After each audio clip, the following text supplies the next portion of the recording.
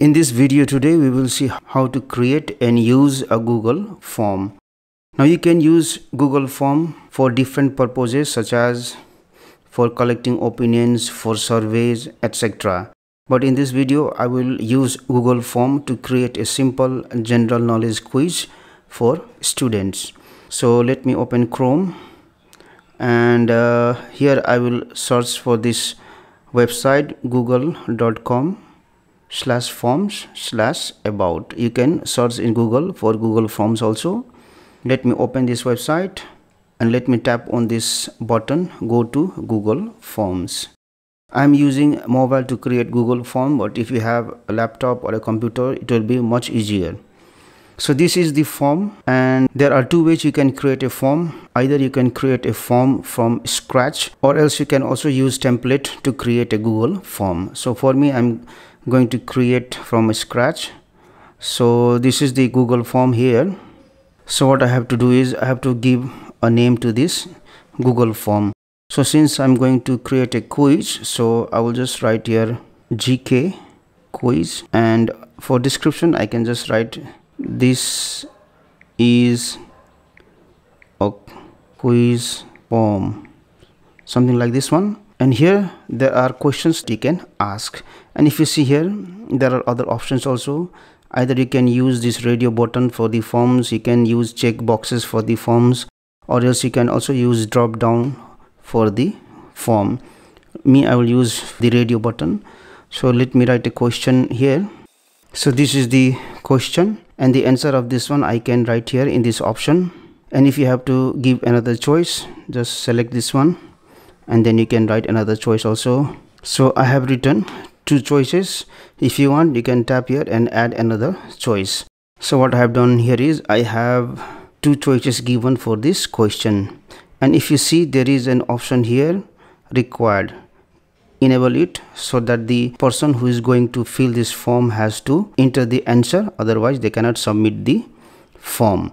Now if you want to write another question, just tap on this plus icon here and you will see there is a place to write another question also. So let me write another question and just give the option here. Tap on this one to have another option. So I have two questions and two options, and let me enable this required button so that the person who is going to fill this form has to answer this question also. Now if you want to add a picture, just tap on this image icon here, and you can insert image if you have saved it in your Google Drive, or else you can upload.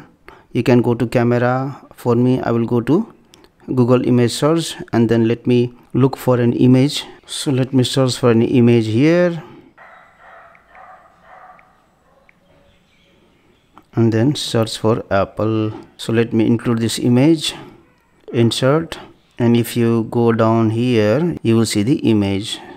So let me write the question here, which company's logo is this picture. If you go down, you have the option to write, and then another option here, so Apple or Samsung, and then required. So I have created a form, and if I have to preview it, I will tap on these three dotted icons, preview. So this is the preview of the form that I have created. So let me close this one and then let me go to the form, and let us again tap on this more options and let us go to this settings. Now there are some settings which you can use if you want. Collect emails, response receipt. So once you activate these options, what happens is the person who is going to submit this form can enter their email address so that you can receive the email address. And there is another option here, requires sign in, limit to one response. That means they can submit the form only once, they cannot submit twice.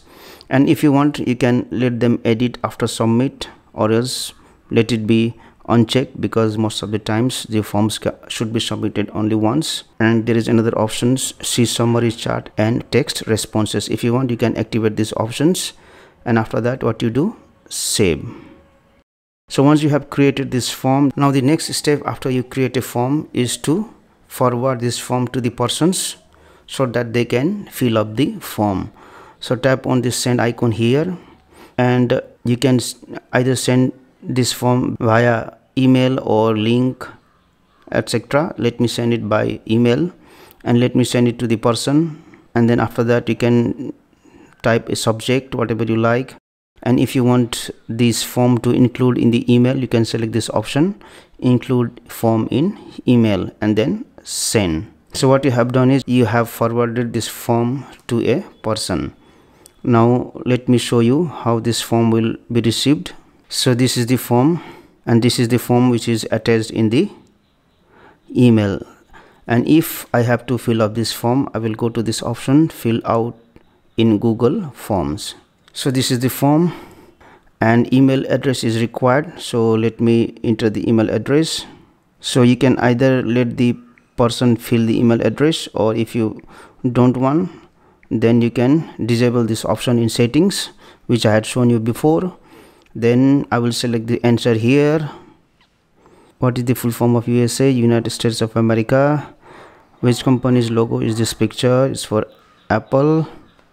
And if you want, you can select this option, send me a copy of my response, so that it will go to your email address, and then submit.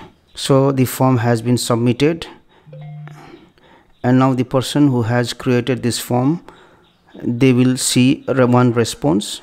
Let me go to this response tab, and they will see the response if somebody has filled up the form. You can see this person has filled up the form. So in this way, if more number of person will fill up the form, then the number of responses will be increased. So in this way you can create a Google form and then use. Thank you for watching this video. Please like and share this video if you found it helpful. Also click on the subscribe button and hit on the bell icon to get the notification of our latest videos for free.